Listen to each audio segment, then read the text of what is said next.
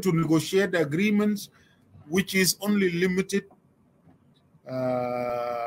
among political elites in the country, and which has also been focused on power sharing and access to resources and not to deliver to the people. You can see the current government.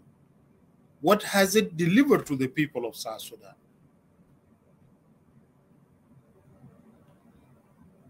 Nothing. It is only sharing power.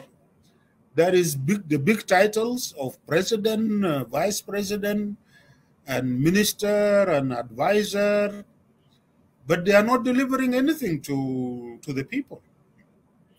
And the limited resources, much of it is being diverted to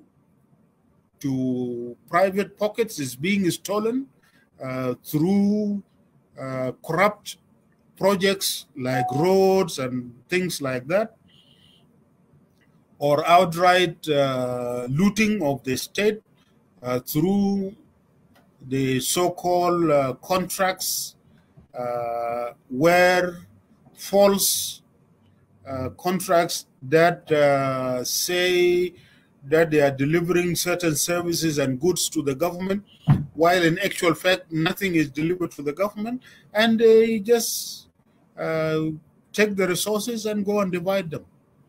As you can see, this is taking the country down. That is where the call for all South Sudanese stakeholders to convene this round table. And the idea of round table is that we are all equal stakeholders. We are all South Sudanese. As I said earlier, this is arising from the fact that we, the present South Sudanese generations alive today, we are the founding mothers and fathers of the new nation and the new state. It is our responsibility and historical task to build or lay the foundation of this new state and the foundation of building this new nation. That is our historical responsibility.